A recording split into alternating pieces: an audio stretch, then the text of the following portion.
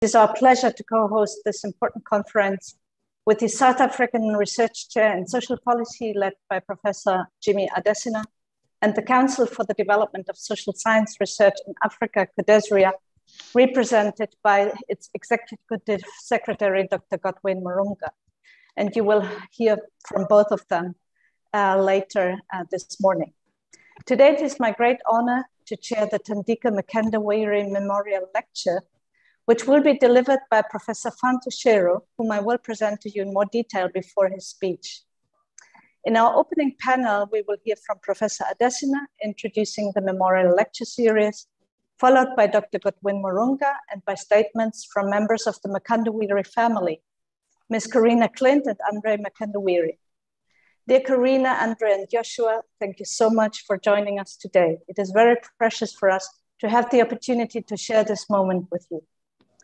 Finally, allow me to say a couple of words on how Thandika, who was director of Unrest from 1998 to 2009, shaped and inspired our work until today. Yesterday, we had already very fruitful discussions around Thandika's work on the democratic developmental state and the transformative social policy approach, which posits that economic and social policy have to work in tandem and are mutually supportive. Professor Yayati Ghosh, our first keynote speaker, emphasized how much social policy is a crucial instrument to get out of multiple crises, of which the current COVID-19 pandemic is a recent culmination and amplifier. She emphasized that global South governments need to increase their bargaining power and resist austerity pressures while also driving structural transformations of the economy and building social protection floors and public services. All this is extremely relevant for Unrest research and its focus on alternative economic approaches and the achievement of social justice, as well as gender and climate justice. Just before handing over to the distinguished panelists today, I want to highlight three particular aspects of Thandika's work that are currently informing our research at Unrest. One is related to our initiative to discuss the possibilities of a new ecological social contract to overcome multiple crises and create a better post-pandemic context. Thandika has developed many ideas that are highly relevant for this debate, not the least his emphasis on state accountability and democratic checks and balances governing state-citizen relations. But in particular, the importance of social contracts for grappling with the social question while also addressing the developmental question. In his keynote address at the Social Policy in Africa 2017 conference, he explained that the coincidence of patient capital, long-term productive reinvestment of profits, and patient labor, as Andrew Fisher has explained yesterday, a type of wage compression that ideally goes along with rising productivity and therefore allows for wage increases, is a good starting point for productive labor-intensive development. I think we could label this constellation a developmental social bargain, although the current context of neoliberal hyperglobalization is not conducive to such a bargain, but that's a broad discussion. A second issue concerns the importance of history and colonial heritage. There is increasing awareness in the global South that historical injustices are rampant, from slavery to genocide to robbery of cultural and artistic artifacts, to diverse forms of oppression and exploitation of people and natural resources, all of which require redress, compensation, and efforts to restore justice. These issues need to be discussed when we talk about a new eco-social contract at the global level, aiming to tackle some of these injustices in international relations. The other issue is colonial heritage, which Thandika has analyzed in different publications, and in one of his last works for Unrest, regarding the impact of colonial legacies on welfare regimes and tax regimes. I very much like his conclusion he put forward in a book chapter in 2020. Colonial legacies are not destiny. Indeed, the process of challenging such legacies can be stimulus to efforts to redress the injustices of the past or to create new institutional arrangements appropriate to current conditions. End of quote. In his view, we need to look at history to realize what the structural constraints are, but this does not mean that we cannot overcome these constraints. And finally, looking at the four roles of social policy: production, reproduction, redistribution, and protection, We have seen various shifts over the last decades, as different development models put different emphasis on each of these roles. In my view, the 4 roles constitute a compass of sorts, telling us when social policies are either sidelined or when they are not sustained by the economy, when some sort of imbalance arises. In the context of the social turn that we have witnessed over the last decades, an increasing focus on social policy and development policy and practice, which was mainly a focus actually on social protection, the focus has shifted towards the role of protection. And against the backdrop of rising inequalities, the focus has shifted towards the redistributive role. And while there is nothing wrong per se with these shifts, we should avoid trading off one role against the other. Maybe this is the time to refocus attention on the role of social policy for production and reproduction, especially as many of the drivers of our development, care, and climate crisis are rooted in these 2 spheres. With these remarks, it is now my big pleasure to give the floor to Professor Jimmy Adesina for his statement about the memorial lecture. Thank you, Jimmy, and please take the floor. Thank you very much, Kaja. All right.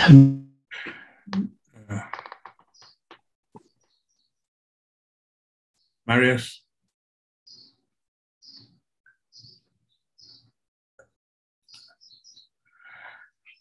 Today we launch a program of annual memorial lectures in honor of Thandika Mkandawire.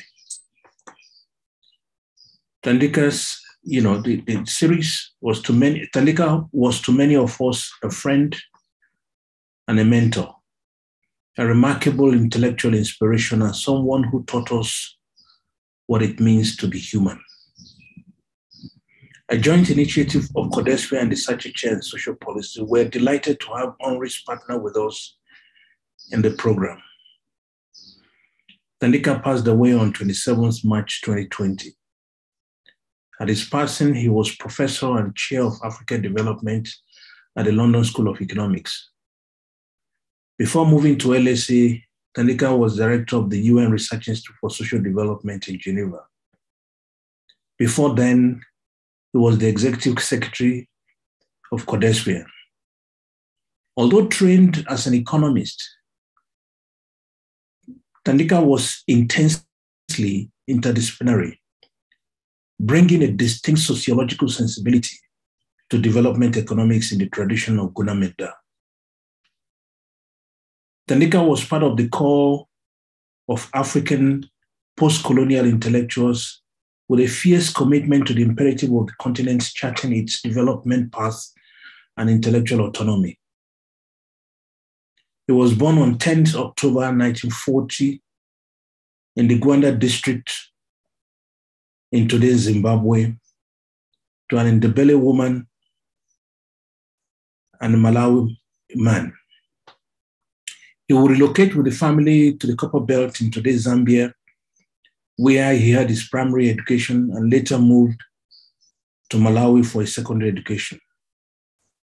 Barely out of school, Thandika would become actively involved in the anti-colonial struggle for an independent Malawi. For this, he would be jailed twice by the British colonial authorities. He won a scholarship to study journalism with economics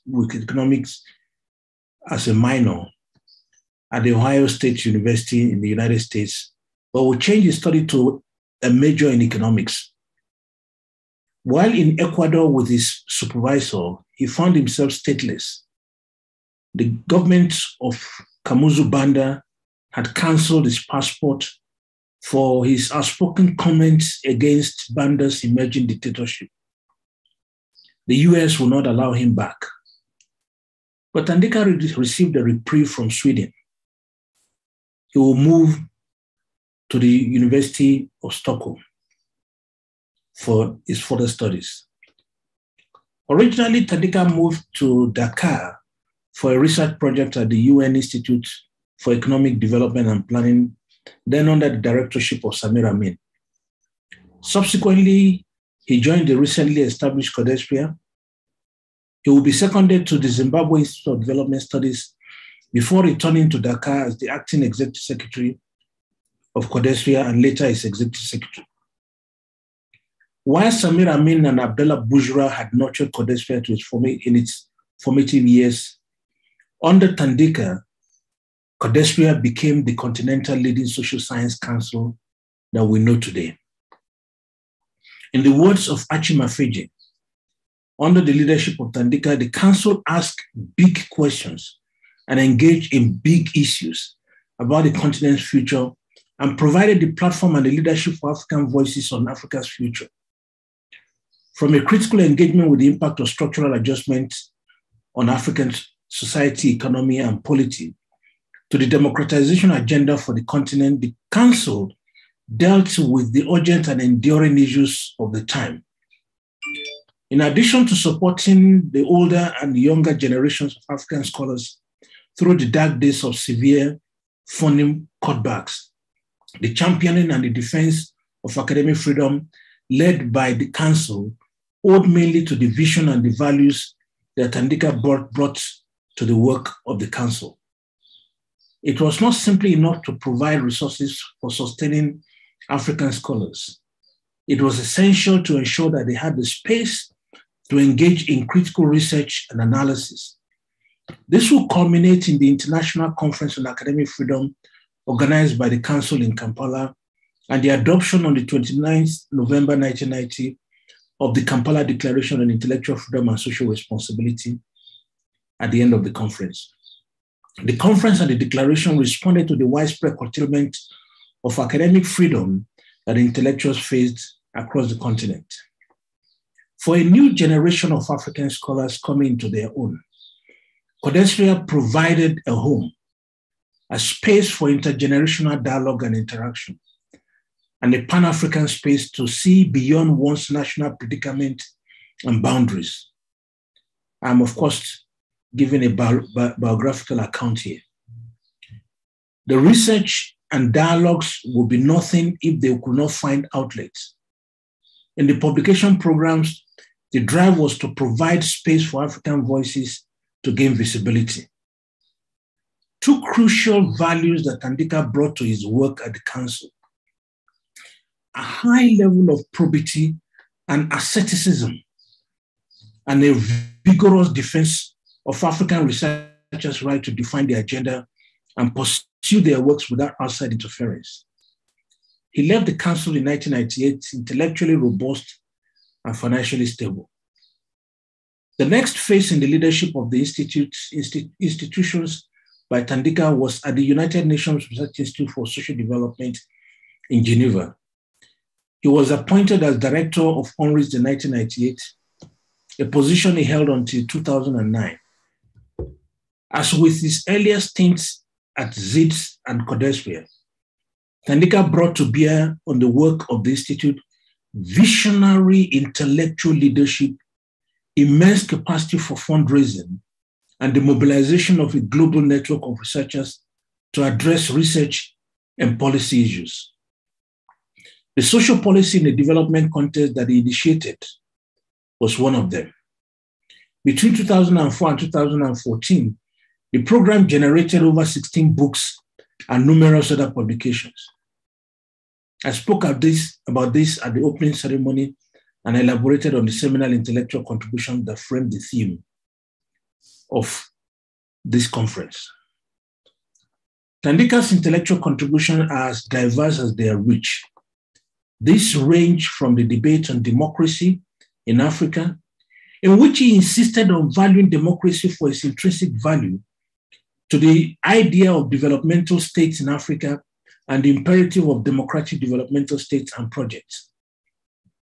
Given our diversity, Thandika has argued that we are condemned to democracy, in quotes, one that promotes a democratic culture in society and governance rather than the former procedure-driven democracy. In these areas, Thandika will produce iconic phrases such as choiceless democracy, disempowered democracy, maladjusted African economies. He fleshed out the imperative of democratic developmental states in the economic transformation of Africa. underpinning the idea of a democratic developmental state is a more robust take on social policy.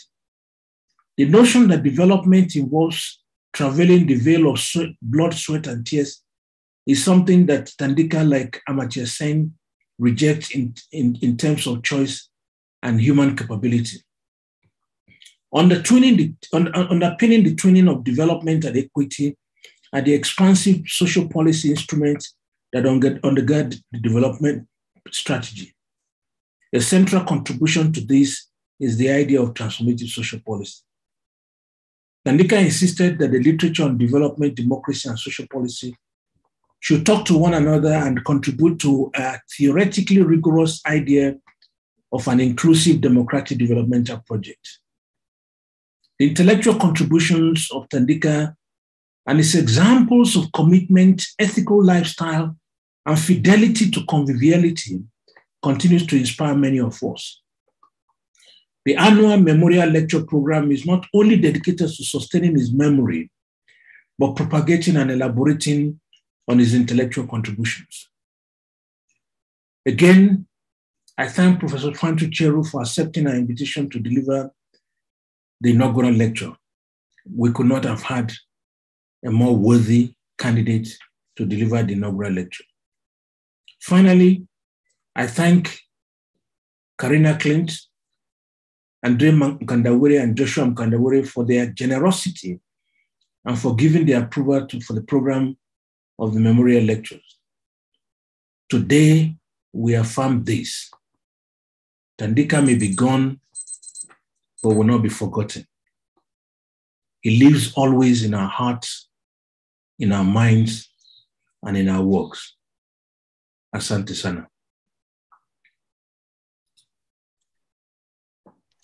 Thank you very much, Jimmy, for taking us through a couple of the milestones of Thandika's work and life, and for remembering him as a person and as in his role as mentor and inspiring us intellectually, and also as someone who has really founded and put life into institutions that have been the home for many students, many scholars, and have really helped to propagate these very important approaches that have been so important for the development debates in Africa and beyond globally.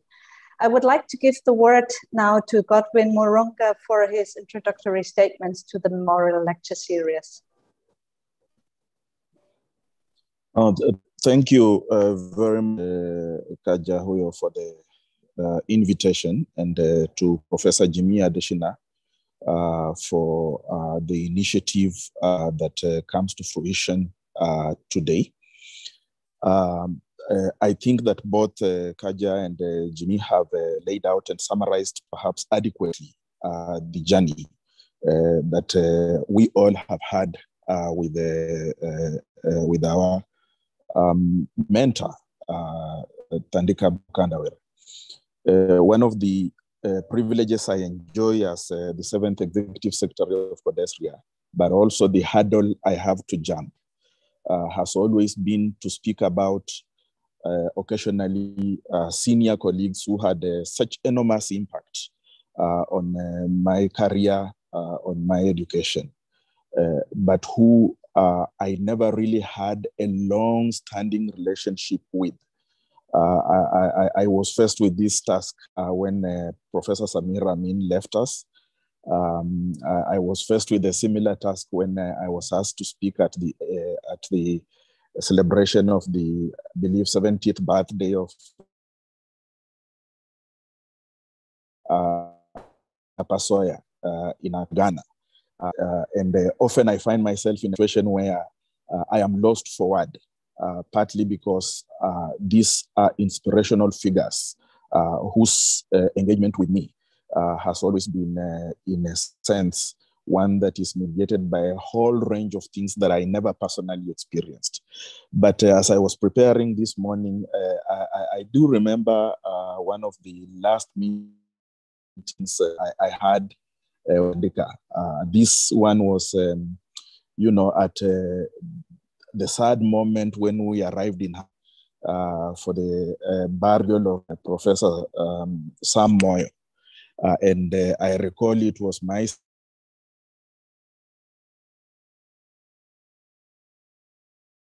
sitting at the some of things to be cleared. And Thandika made this joke with which has remained for a while. He said to Ebrima that Ebrima, during your time, you have killed who know what he was saying. So I was reflecting about the fact that he passed on in 2020, and where the secretary constantly speaks to me in many ways that I can't recount. But the very last session I had was actually in central Stockholm. We were an ad by CEDA to review proposals from a number of African universities. I had roughly 3 hours dinner with Thandika. And even at that moment in time, you heard that Codesria mattered so much to him that he felt, he needed to hold your hands, encourage you, do all those things. It's precisely because of these memories that I carry. And with the gratitude that I need to convey to both Karina and family, I can see Andre and Joshua are online, I feel very strongly that Codesria owes to Thandika and his family a lot more than we have received. And the consequence of this, therefore, is our very interesting, our very immediate support for the memorial lecture, which Jimmy has elaborately spoke about it, for which I don't want to repeat. And I hope that the memorial lecture begins to carry the spirit of Thandika's work, the spirit of his very rich humanity to the rest of us.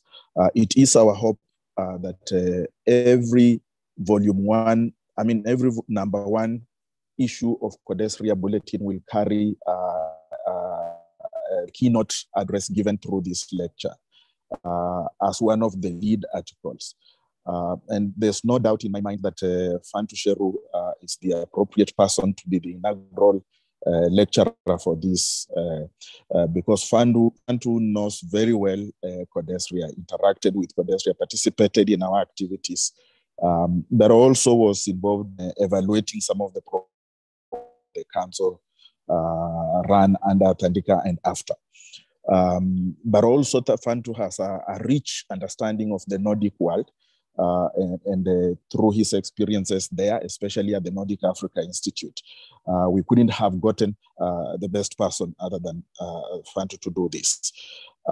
It is indeed, therefore, a pleasure for us to dedicate ourselves to this particular dimension of Thandika's rich heritage, but also to mention that one of the things that we have tried to do since 2020 has really been to create a space at Codesria, a digital platform where as many of Thandika's works can be accessed, including an annotated bibliography, a digital library of many of his speeches.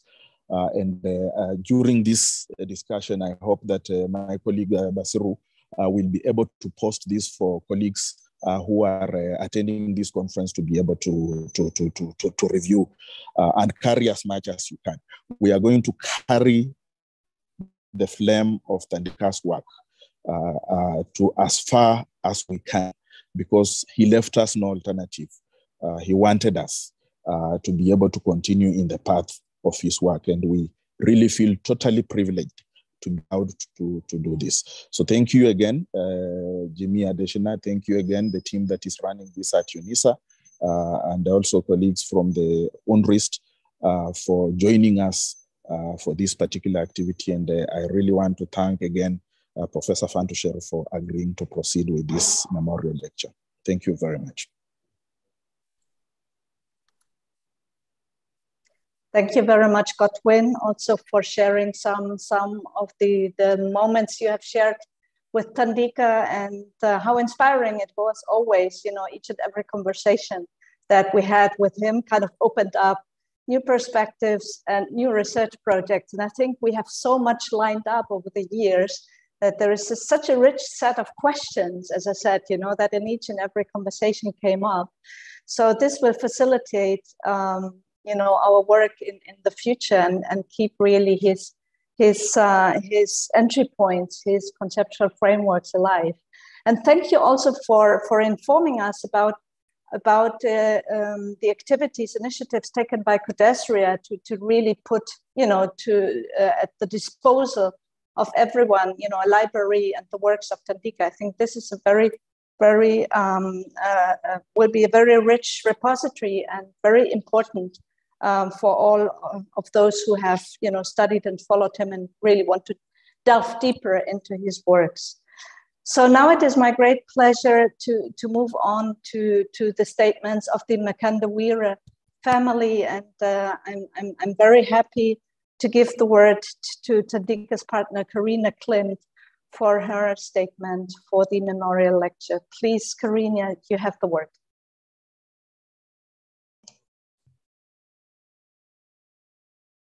I can't see myself, but I can't see myself. You will just... Yes, use the, what do you call it, the camera, the start video button. Click on it. It says that the host has stopped it.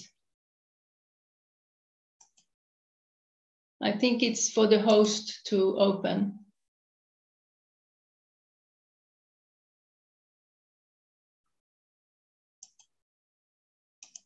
It doesn't, it just says it cannot start your video because the host now start now. No, it doesn't. Now we can see you, Karina. Okay, now very good. Okay, very good. Madam Chair, Unisa, Codesria Nundrist, dear organizers, dear participants, thank you for inviting us to this event. Special thanks to Professor Jimmy Adesina for having kept in touch and ensured the participation of Thandika's family. It's quite emotional to see so many colleagues and friends of Thandika's gathered, many of whom I've had the pleasure to meet over the years. I will just say a few words on a more personal note. I experienced Thandika's devotion and commitment to his work through our more than 30 years of companionship. Work took us from Dakar to Copenhagen, Geneva, London, Cape Town, and Stockholm. No matter where we were, Thandika always worked with Africa in his heart and his mind. At home, there were books, books, and books everywhere, and in Thandika's office, of course. The rucksack that he carried every day was loaded with books, so that at any given moment, he would be able to sit down and read on the tube, in the cafe, or a pub. He would always have a pen and notebook in his pocket. Then there were all the papers and chapters at various stages of finalization.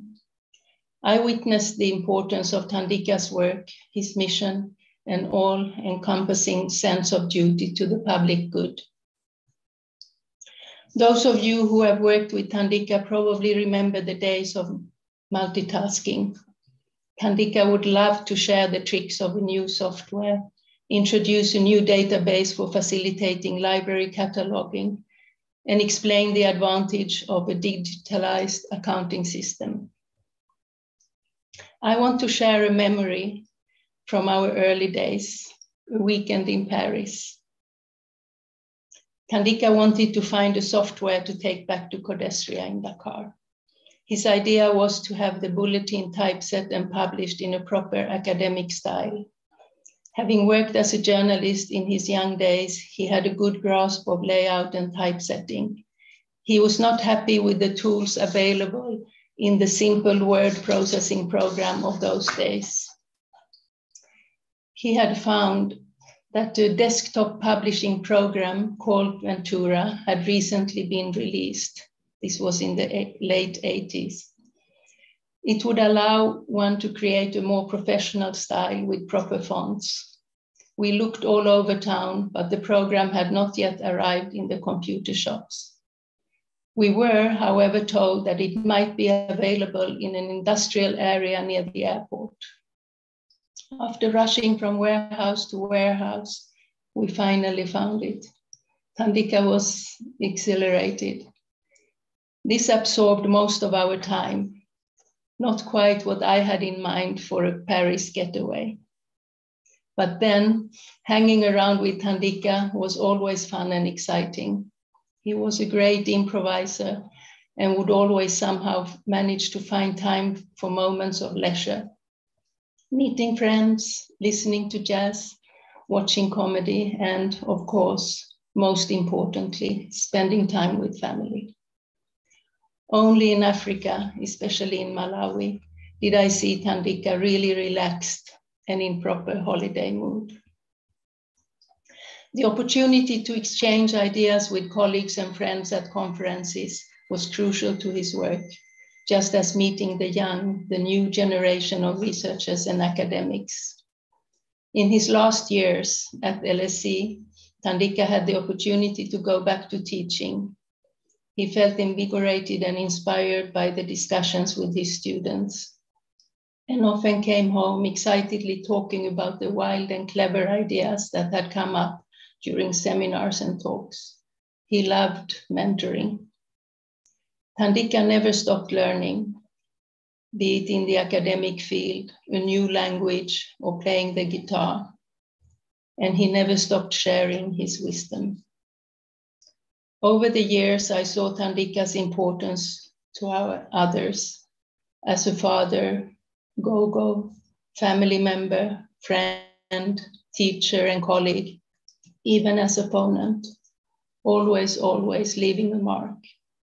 He charmed everyone with his smile, generosity, wit, and naughtiness.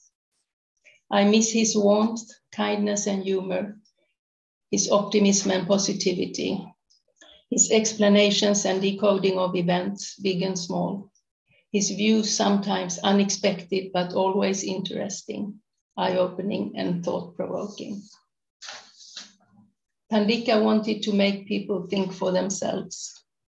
Rather than telling a person off in disagreement, he would elegantly tease and challenge them to rethink their conclusions, compelling them to rely on facts rather than sentiments and prejudice. Read, read, and read was his mantra. It's with great pleasure and comfort that I see how Thandika's hard work and ideas have left a lasting impression, and that they are being elaborated on for future projects by his colleagues, as well as by a new generation of young scholars. He couldn't have wished for a better legacy. Thank you.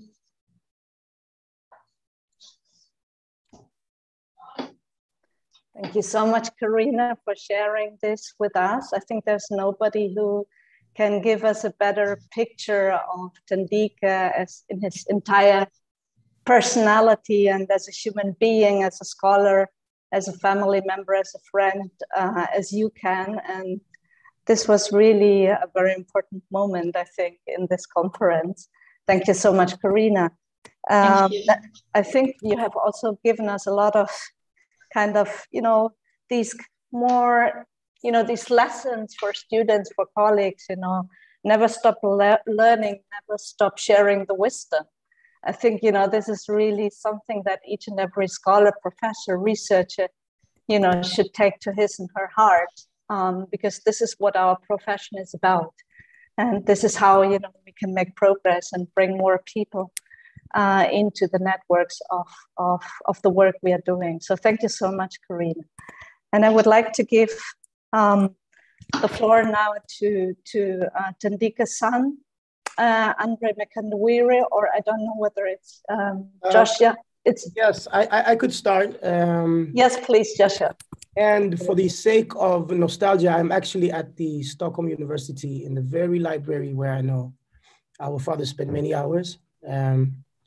So I would like to begin by thanking everyone on board here today on this conference, everyone from Codestria and UNRISD, and of course, Jimmy Adesina for reaching out to us and for making this possible in honor of our father, Mr. Thandika Mkandawire.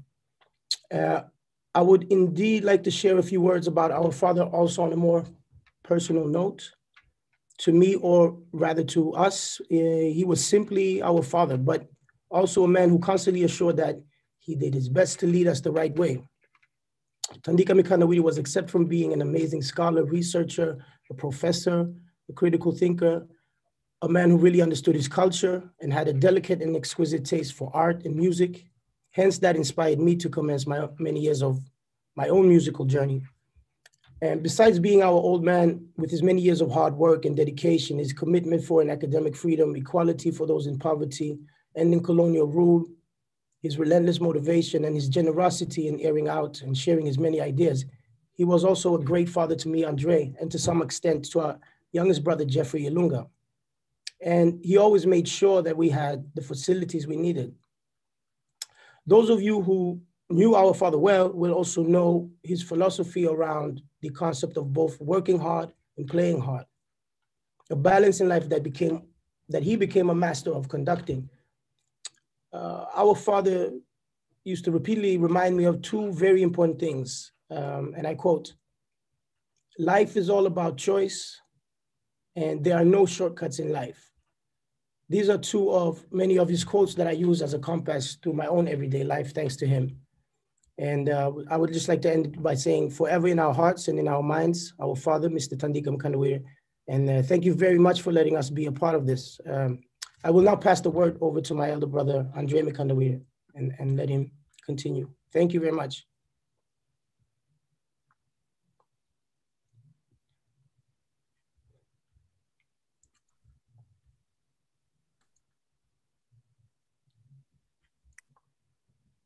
Thank you so much, Joshua. I think is Andre here? I think I saw him on the screen a couple of minutes ago. See.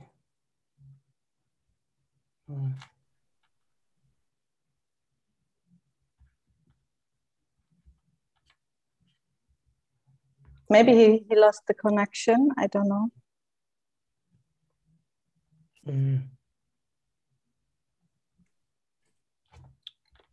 Perhaps.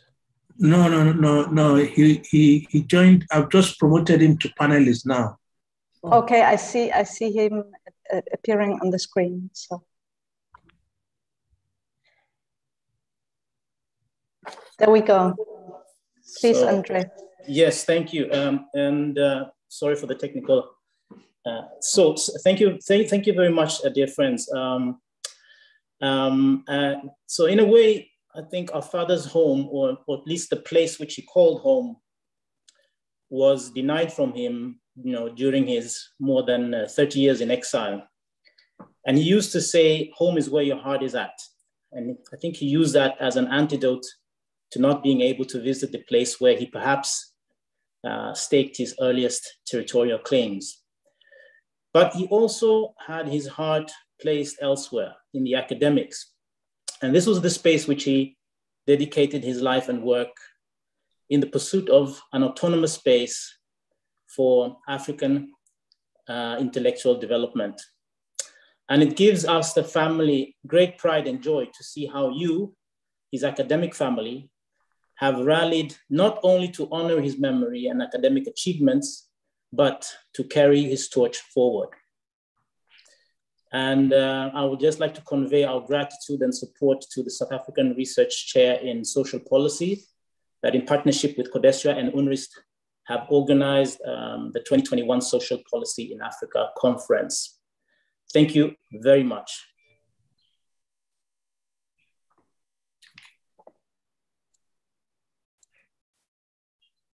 Thank you very much, Andre and Joshua, also for sharing some of Thandika's wisdom with us. I really like to be reminded of the fun parts of your father also. And as you said, work hard, play hard. We had many very, very nice gatherings, and probably many of us remember, you know, his wit and his humor, and you know, how to share positive emotions and really make everyone feel part of a group. And also thank you, Andre, for considering us Thandika's academic family. I think this is something also we are really happy to be a member of. So I think this was a very, very important and very personal and emotional part of this conference. And we are very grateful that you support the lecture series, that you join us for this conference, and that you shared, you know, these very personal memories and insights of your father and your partner with us. Thank you very much, Mkandawire family. Thank you. And Katja. Thank you. And it's now my great pleasure to move on to the memorial lecture series and to introduce Professor Fantuchero, Emeritus Professor of International Political Economy at American University, to you, delivering the inaugural Thandika Mkandawire Memorial Lecture on the topic of On Resuscitating the Aborted National Project, a retrospective and prospective view. Godwin has already mentioned a couple of the milestones in Professor Chero's long and distinguished career, and I would like just to resume this very quickly for you again. Currently senior researcher at the African Studies Center at Leiden University, he previously served as Associate Senior Fellow at the Stockholm International Peace Research Institute, the North-South Institute in Ottawa, Canada, and as a research director at the Nordic Africa Institute in Uppsala, Sweden. Dr. Chero also served as a member of the UN Secretary General Kofi Annan's panel on mobilizing international support for the new Partnership for African Development, as well as a convener of the Global Economic Agenda track of the Helsinki Process on Globalization and Democracy. He also served as the UN Special Rapporteur on Foreign Debt and Structural Adjustment, and he was an advisor and consultant to several governments and donor institutions, including the UN Economic Commission for Africa, UNDP, UN Habitat, CEDA, Danida, NORAD, and others. He has published an impressive number of important books and journal articles, and I would like to encourage you to read. It's a great honor to have Professor Chero speaking to us today. Please enjoy the lecture and also take note of your questions or post them already in the Q&A box, as we will have a few minutes for discussion after the presentation. Please, Professor Chero, it is our great pleasure to give you the word for the inaugural Thandika Mkandawire Memorial Lecture.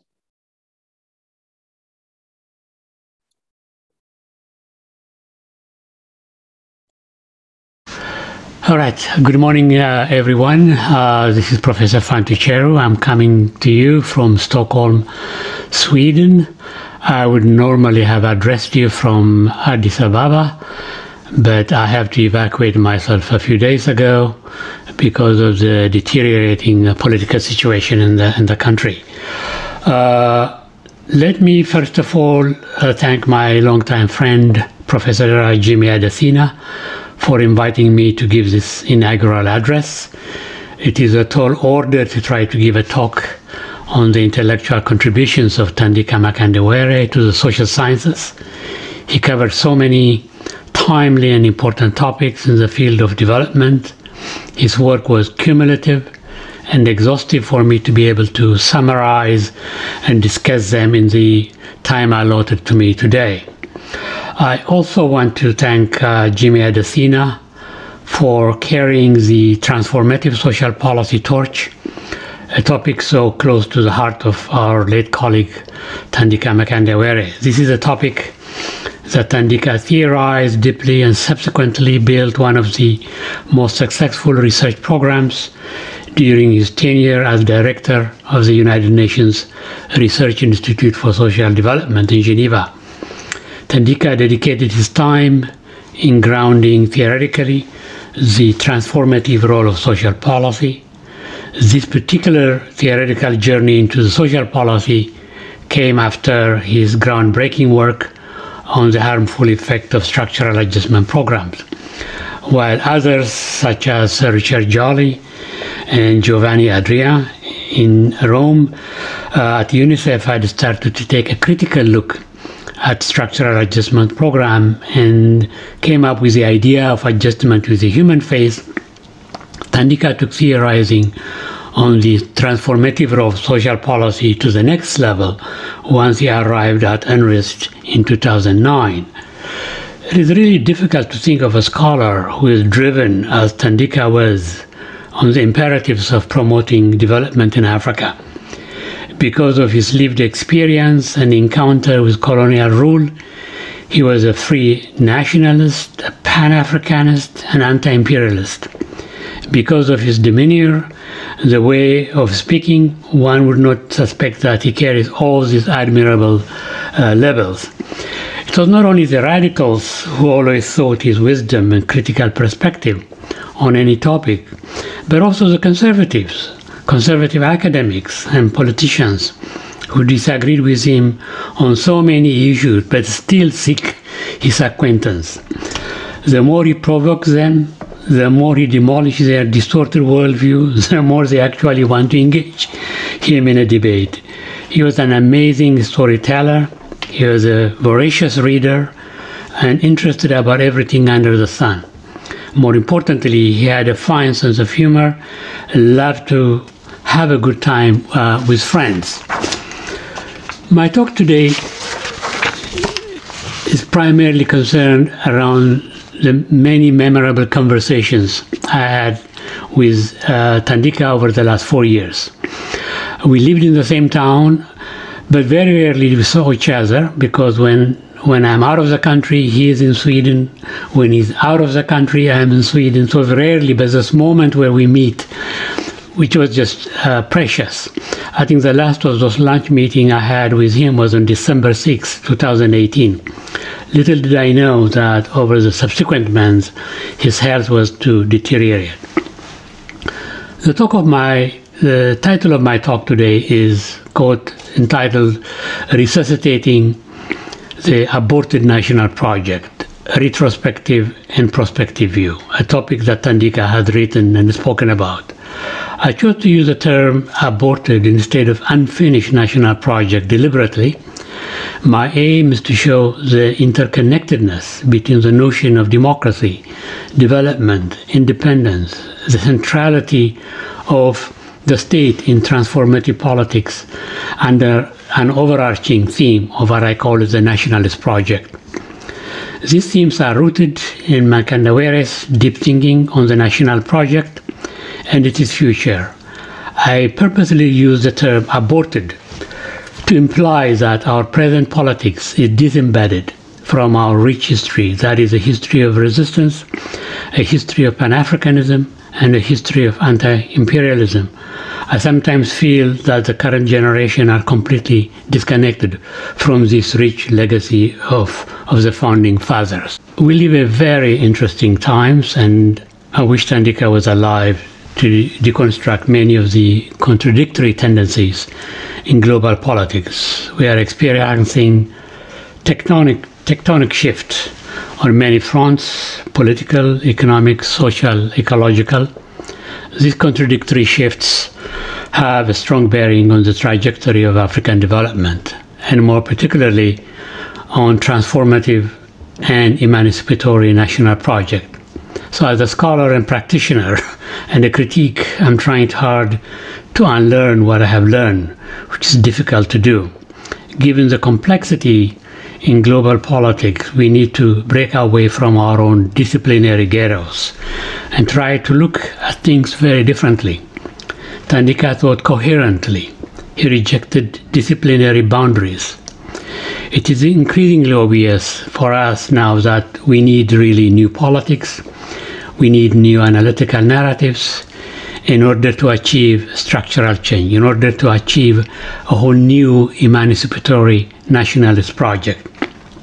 For us Africans to embark on the task of writing a new history, we must go back and re-examine the past. We need to pose a retrospective and prospective view. For me personally, it means revisiting the visions and aspirations of the aborted nationalist project, forced self-determination and independence, underpinned by a broad based quest for African renaissance and unity of the African people. To quote Adebayo Adedeji, the former head of ECA, I quote, he said, "A society which forgets the instructive value of its past for its present and future cannot be self-confident and self-reliant and will therefore lack internally generated dynamism and stability." There's the need to have these retrospective and prospective views in terms of the future. Is there anything we can learn from our history? Can we go back to the nationalist project? What are the objectives of the nationalist project? In this context, let me start by recounting the objectives, achievements, shortcomings of the first nationalist project of the late 1950s and 1960s, whose aim was to overcome the institutional legacies of colonialism. Inspired by the political thinking of early nationalist leaders such as Kwame Nkrumah, Modibo Keita, Sékou Touré, and many others, African countries embarked upon programs of nation building, national development designed to bring the fruits of social and economic growth to all sectors of the population. So for the early nationalist leaders, self-determination was a precondition for realizing all human rights, particularly the right to development.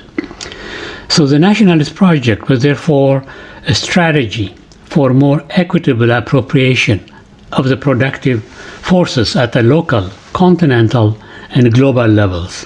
It involves basically a deliberate state intervention to strengthen national political capacity in the face of the polarizing logic of world order, which undermines such capacity. So further inspired by the spirit of the 1955 Bandung Conference on Non-Aligned Nations, the nationalist leaders also joined by other newly independent countries from Asia and Latin America, called for a new international economic order under the auspices of the United Nations, though little progress has been made since 1975. African countries remain fully engaged in the struggle for reforming the global governance architecture. So in the early 1960s, 1970s, as a result of these deliberate state actions, African economies registered impressive growth rates given the initial conditions at the time of independence. Physical infrastructure were greatly improved, particularly in the areas of health, education, communication, new universities, agricultural research centers, national transport network, and local government structure were established to facilitate the national development project. Since the early 1980s, however, this mood is dispelled by increased level of poverty, social disintegration, and political instability. So the spectacular political economic progress registered during the first decade and a half of independence is now a distant memory.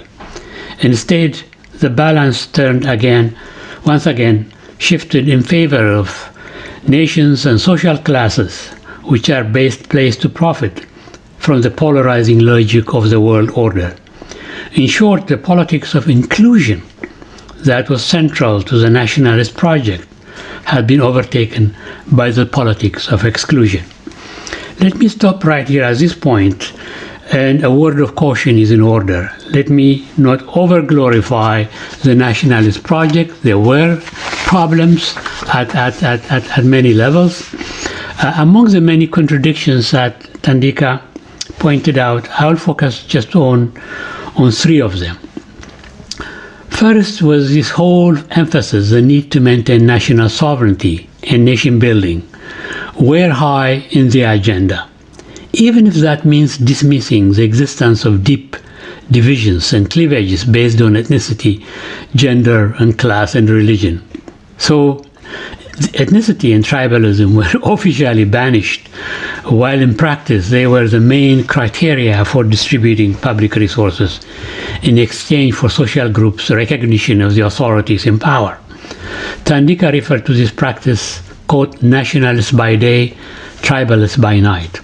The nationalist discourse basically, as I say, denied these ethnic claims. It denied subnationalism. It denied the existence of tribes. That's the first contradiction. The second contradiction has to do with that class analysis were never fully embraced by nationalist movement. Instead, the focus became on ending past forms of racial and horizontal inequalities without transforming the old order. Thus, policies such as indigenization, Africanization, black economic empowerment, as in the case of South Africa, were uploaded, very much praised in the face of growing intra-group inequality. That was, again, the second contradiction. The third contradiction also was the central assumptions of the African nationalist project of the 1950s and 1960s, were centered around the idea of what I call industrialization by invitation, that it is possible and that its achievement is dependent upon the maintenance of intimate link with the former colonial powers. That, of course, led to the division, if you recall, to the so-called Casablanca group and the Monrovia group during the formations of the Organization of African Unity. So there were certain contradictions with the nationalist movement. However, in total, I think they did achieve quite a significant amount in the economic and social areas, despite all these contradictions during that period. But what really contributed then to the premature demise of the nationalist project? Certainly there has been contradiction both in the independence struggle itself, in the post-independence experience with development and nation building, the post-1980s experience with market-oriented reform dominated by the policy of structural adjustment, and later in the post-1990 experience with liberal democracy. In each phase there has always been contradiction. So I think already halfway into the first decade of independence, many commentators were sounding alarm bells that the politics of inclusion is being overtaken by the politics of exclusion. Publications like Chinua Achebe's Things Fall Apart, Basil Davidson's Which Way Africa, René Dumont's 1965 book False Start in Africa, Ojinga Odinga's 1967 book Not Yet Uhuru, and many others elaborated on how things were moving in the wrong direction. How else can you really explain the fact that one African dictator after another extend their hold on power through the ballot box with increasing regularity today? However, the conventional wisdom about Africa is that the continent is marginalized because it is not sufficiently integrated into the capitalist global economy, or patrimonialism is rife and goes against entrepreneurship and capitalist accumulation. Both assumptions have been refuted by Mkandawire in many of his writing. To the contrary, I take the position that a proper understanding of Africa's marginal position must be put in a broader context, particularly in the context of North-South relation. In addition to the crisis of leadership, which I have just elaborated at the national level, there were bad rules, unjust trade agreements, illegitimate debt, and bad policies imposed on Africa by the institutions of the world system have produced multiple black holes of social exclusion, pockets of slums, and disabled nation state.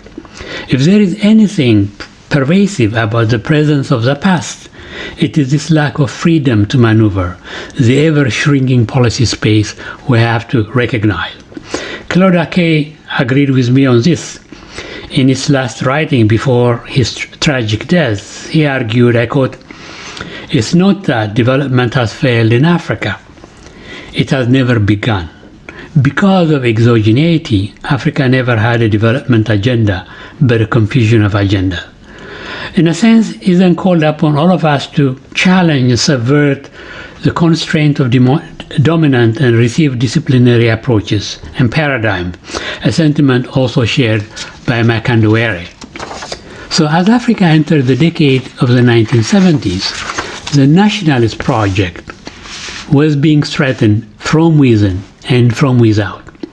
Whether political independence was achieved through direct negotiation or through the barrel of the gun, the nationalist leaders came into the world stage in a very unfavorable political and economic environment and with little room to maneuver.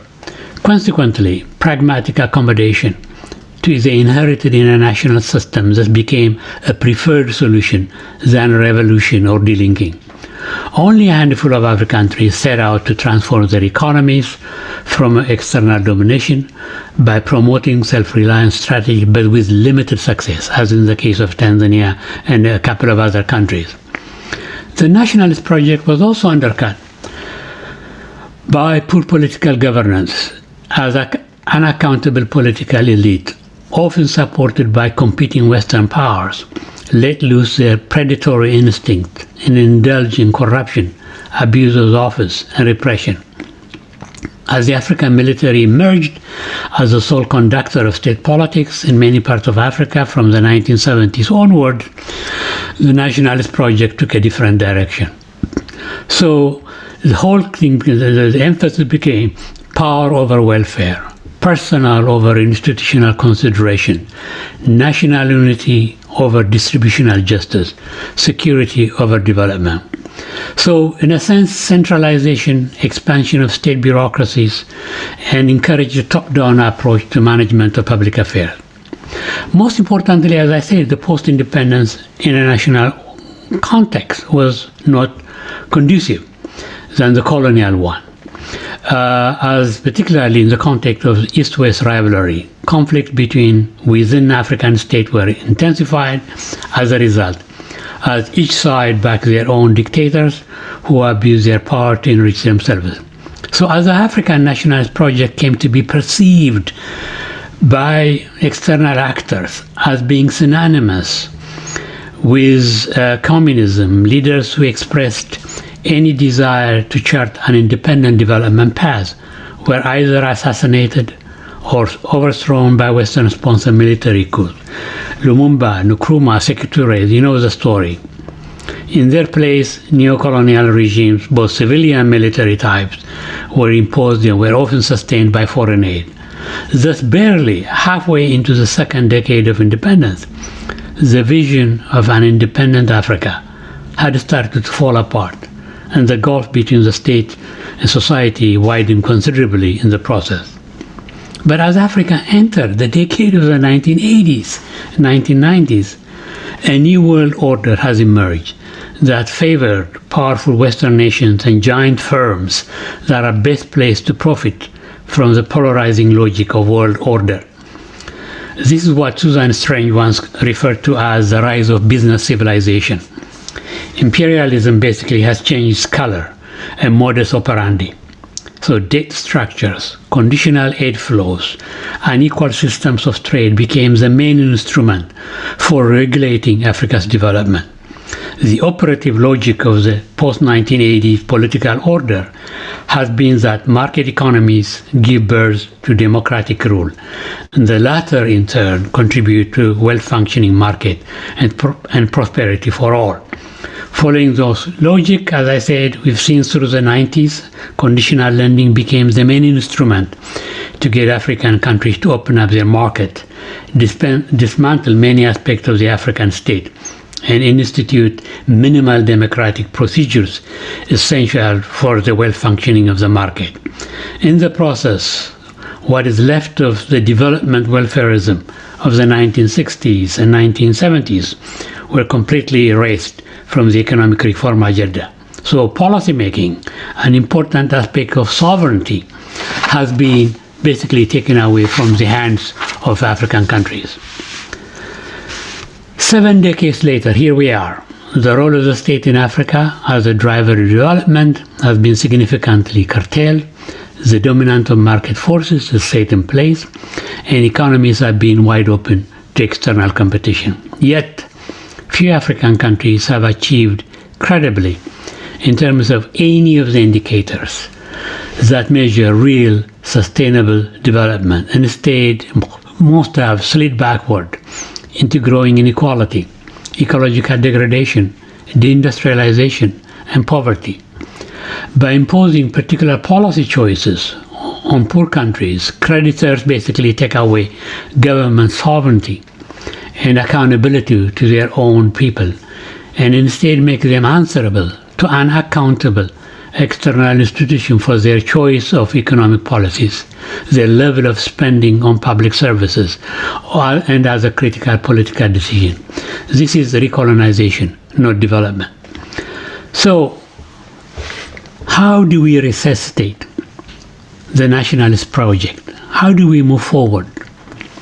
I think Africa's marginal position in the new global hierarchy provides us with a compelling occasion to seek a transformative and emancipatory national development project that will create the necessary policy space. A transformative and emancipatory project will entail the need to adopt key reform at the national, regional levels with greater emphasis on what I call strategic integration of the national economy into the international economy. There are several questions I want to raise at this point. First, what is the future of the national project? How and who should resuscitate and drive the new national project that is emancipatory? Second, what is the lineup of the balance of social forces that are capable of contributing to the construction of a new emancipatory national project? Is it civil society? Is it the peasantry? Is it intellectual? Who? We need to figure that out. Third, is an African-owned, African-led development agenda possible in an environment of high level of aid dependency, endless conditionality, shrinking policy space that characterize donor-recipient relationship? What are the objective conditions that today that will permit a transformative national project to emerge? I'm not sure I'll be able to answer all of these questions today, but I'll try. So what are the preconditions for a transformative, emancipatory national project? While the aborted national project of the 1960s operated within the confines of the inherited colonial order, the new transformative project is essentially a strategy for more equitable appropriation of the productive forces at the local, continental, and global level. It involved, as I said, a deliberate intervention to strengthen national political capacity in the face of this polarizing logic of the world order, which undermines that capacity. So where do we begin? First, of course, renewing and restoring democracy in Africa, a number one project. Notwithstanding remarkable progress we've seen earlier on, democracy in Africa is still in profound trouble and has not moved beyond the holding of elections. Entrenched repressive structures continue to frustrate that process. This is partly because democratic institutions, including from legislature, local government, electoral bodies, political parties, the judiciary, the media, and civil society remain weak and are therefore unable to act as countervailing force to an often powerful executive branch of government. Mkandawire referred to this phenomena as choiceless democracy. So for democracy to succeed in African context, there must be significant social reform, a reduction of inequalities, as well as the decentralization of political power and decision-making. So by enlarging visions, raising consciousness, citizens can undermine the vicious circle of mass exclusion and marginalization. This will in turn, of course, increase the legitimacy of the state, as the people will possess major decisions and feel involved in decision-making. So the most reliable way of getting the citizens behind a nationalist project, development agenda, is through democratic structures and the empowerment of people at the grassroots level. So this is one of the starting points, one important pillar to get into an emancipatory national project. Second will be building a democratic developmental state. So central to Africa's renewal is the development of a strong, democratic, activist state that would assert its development role within the context of a common national vision. So successful development demands a greater role of the state in the economy than neoclassical theory has assumed. A competent state has a vital role to play in guiding national development, ensure egalitarian distribution of resources, linking urban-rural production, and investing in human capital formation to provide equal opportunity and upward mobility for all. This has been the experience of the so-called successful East Asian countries such as China, India, Vietnam, you name it. In other words, if the market is to function effectively, it requires an elaborate state guidance. The third is important pillar for me would be constructing a viable social contract underpinned by a strong social protection system. So in order for democracy to succeed, there must be a significant social reform.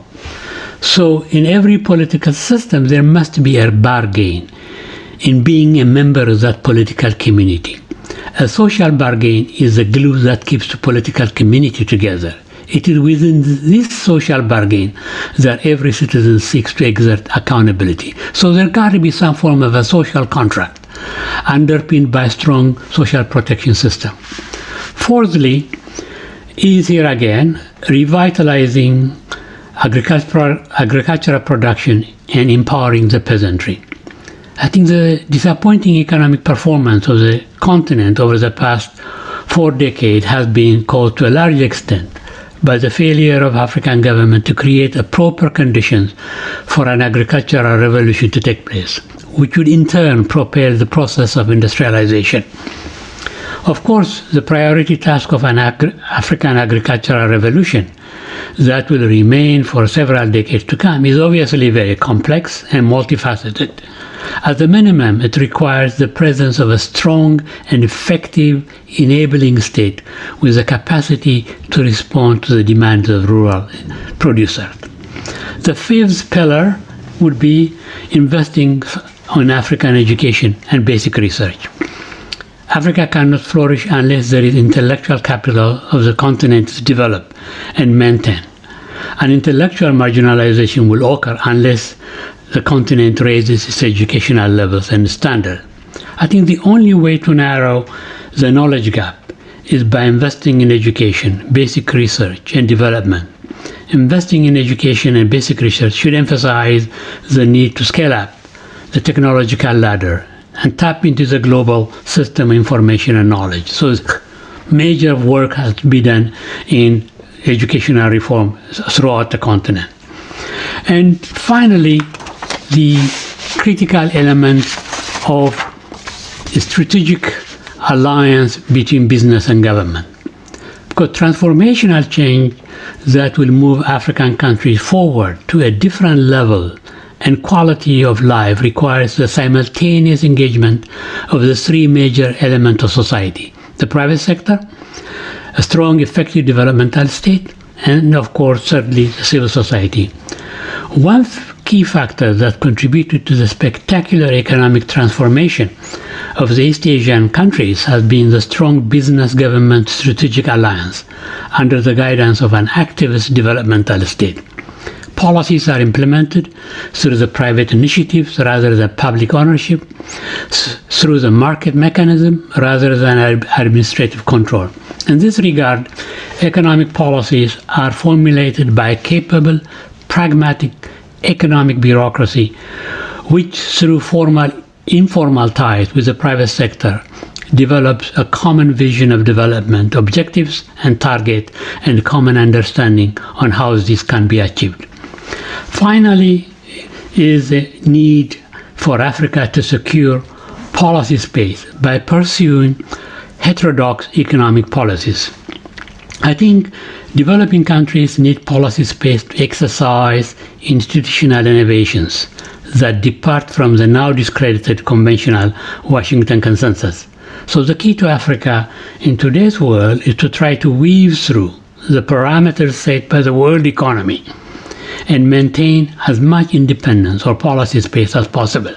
I think the lessons from China and East Asia certainly demonstrate the importance of pursuing heterodox national policies that support strategic industries, develop internal infrastructure, invest in human capital formation to provide equal opportunity and upward mobility for all, and control financial markets.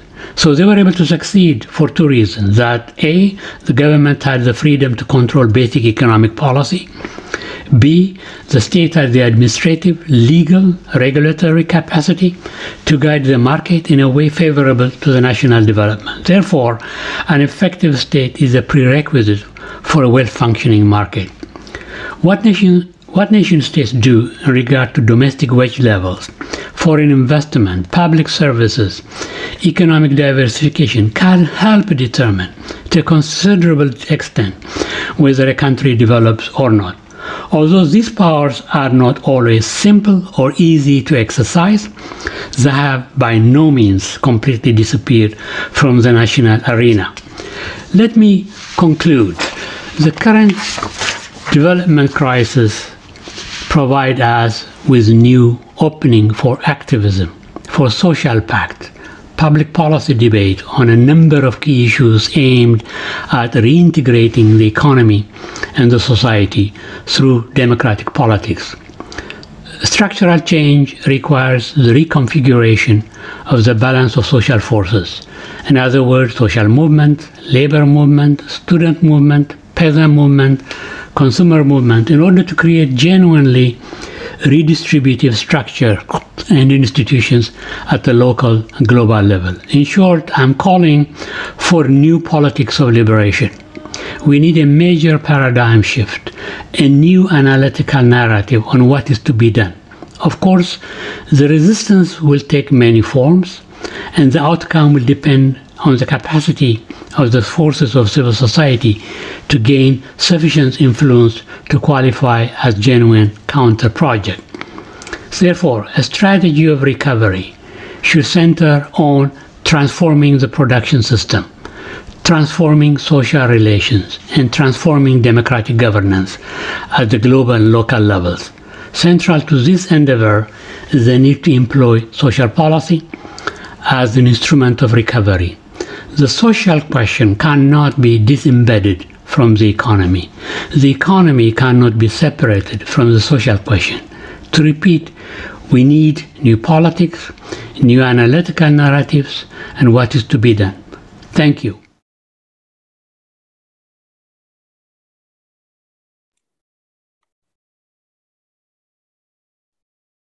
Thank you very much, Professor Fantuchero, for this inspiring lecture. And you have given us the roadmap, basically also how to move forward. And also going back to history and taking the lessons from the past on the nationalist project in Africa has been extremely informative and interesting for us. So thank you so much. I could make more comments about your lecture and trying to synthesize what you said, but it was so rich, and I think that everyone has taken so many insights and food for thought from it, that I would really like to open the space for a couple of questions and a short discussion on this, because I'm sure, you know, that the many issues and topics, and also, you know, the many recommendations of how we can create this transformative, emancipatory nationalist project while also embedding it, you know, in a strategic integration of African countries and the region, the continent, into a reformed global economy. And all of this, you know, built on a new type of politics and a new analytical narrative for which, you know, the community we are part of, the researchers, the think tanks and the institutions are working very hard. So we have a lot of issues to talk about. And I can't see any questions now in the Q&A box, and I have asked people to post them there, but I would like to open the floor for anyone who would like to ask a question. We still have 10 minutes if Professor Scherer is able to take questions. I see Dennis Canterbury. Yes, please take the floor, Dennis.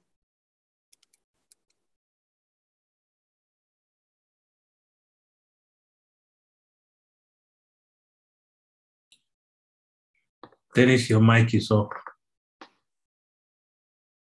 Dennis, you're mute. Oh, yes. Oh, sorry about that.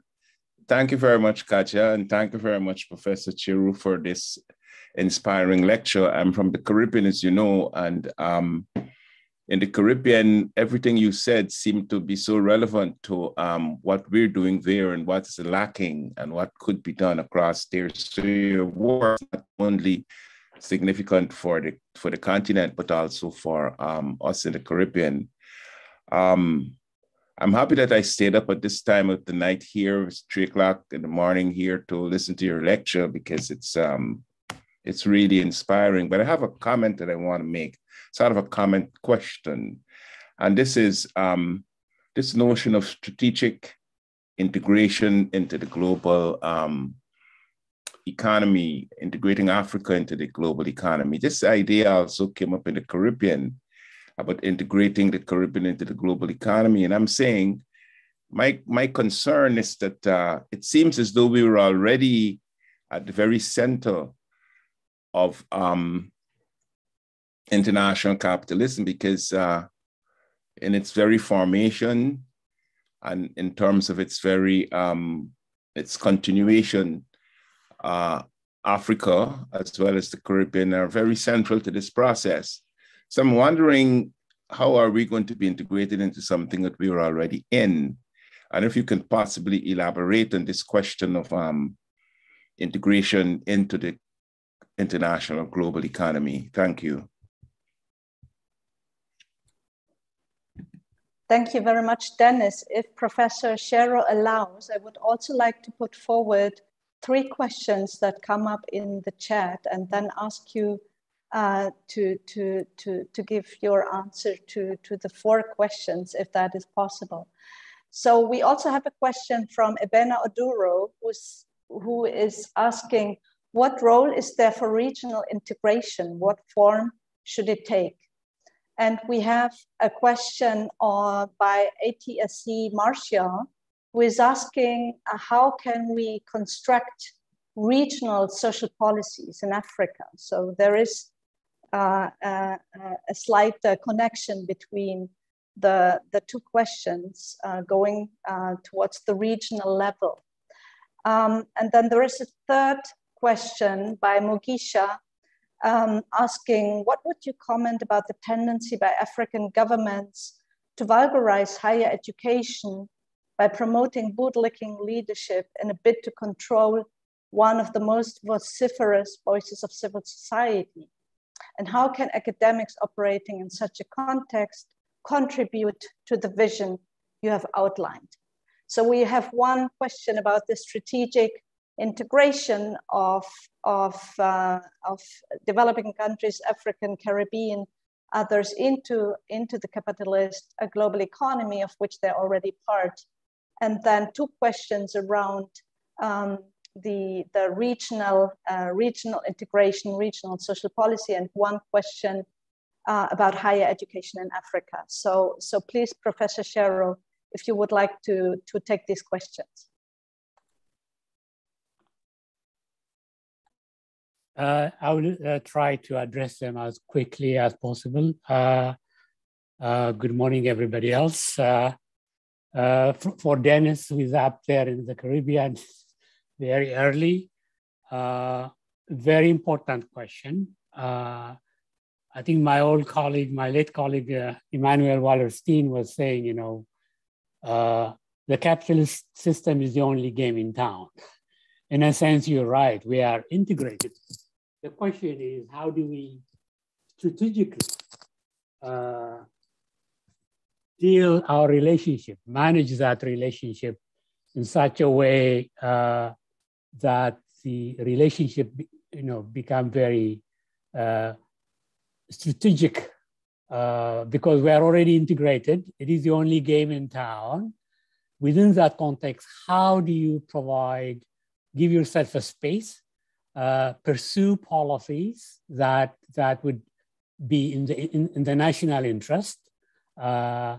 So here it requires, I think, strategic integration also is not only what nations do at the country level, I think the second question on regional integration is very relevant here. I look at regional integration as a counter-hegemonic strategy. It's one part of the tools you use to expand space in terms as an aspect of regional integration. So in a sense, I think the choices we have through collective action, as well as through the kind of strategies you will take at the national level, have to be strategic, have to be informed, but you have to be very clear in terms of what the end goal is without compromising the national political decision processes. These are difficult. I'm not saying this is easy to do. I can tell you just my own engagement over the last, in a limited space, in the context of the experiment of the developmental state approach strategy in Ethiopia under Meles Zenawi. I mean, it was not a perfect policy. There was some attempt then to reclaim the policy space, but of course, not that everything was successful, but there was a demonstration what can be achieved. But you add that measure at a national level, complemented with also a regional approach, where you use regional integration, cooperation as a counter-hegemonic strategy. You reduce the degree of vulnerabilities individual countries or a number of countries can come together to act.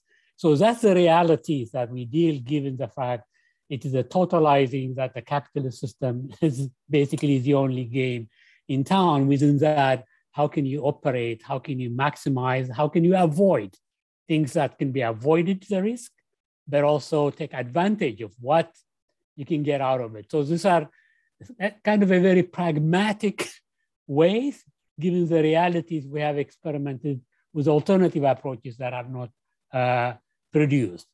On the third question on higher education, that is the biggest issue for me, connected at many levels.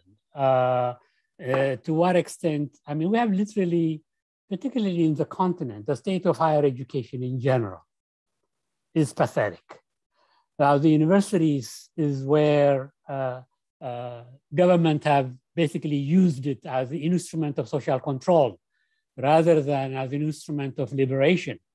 That's one area we also have to begin to see where the whole system of education system, from primary to particularly at the level of higher education, is where it's contested, where it is dealt with in such a way that it undermines development, it undermines democratic aspirations, it undermines so many things in many ways that have not been critical areas where it has to be given significant.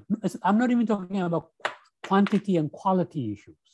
It's just the whole political economy of higher education have to be looked very seriously in many, many ways. Without that, it is one of the mortars that plays across sectors, across issues on our politics, in our economy, in our social relations. That is one space that we have to reclaim as quickly as possible as part of this larger emancipatory project. I'm not sure I've been able to answer all of them, but generally these are bigger issues. I like to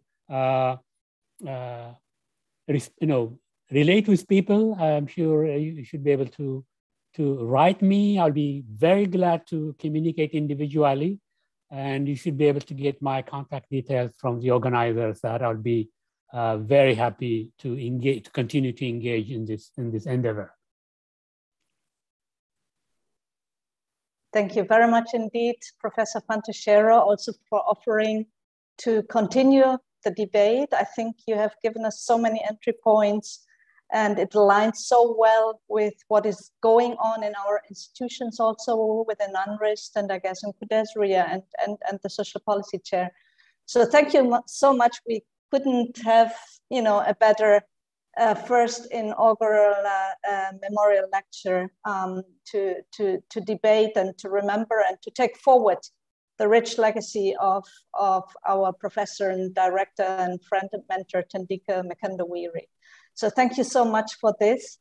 And with this, and again, a huge thank you to all the panelists, Jimmy and Godwin, for introducing the motivation for this lecture series, for all the members of the Mkandawire family for sharing their thoughts and very personal moments with Thandika, to all the participants who have listened and asked questions. And I think I hand over to Jimmy for guiding us through the program. Thank you very much.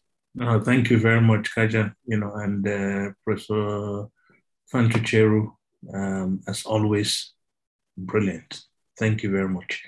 We will have the comfort break now and return at 10:45 Central African time and the third breakaway sessions. So again, people should click on the links,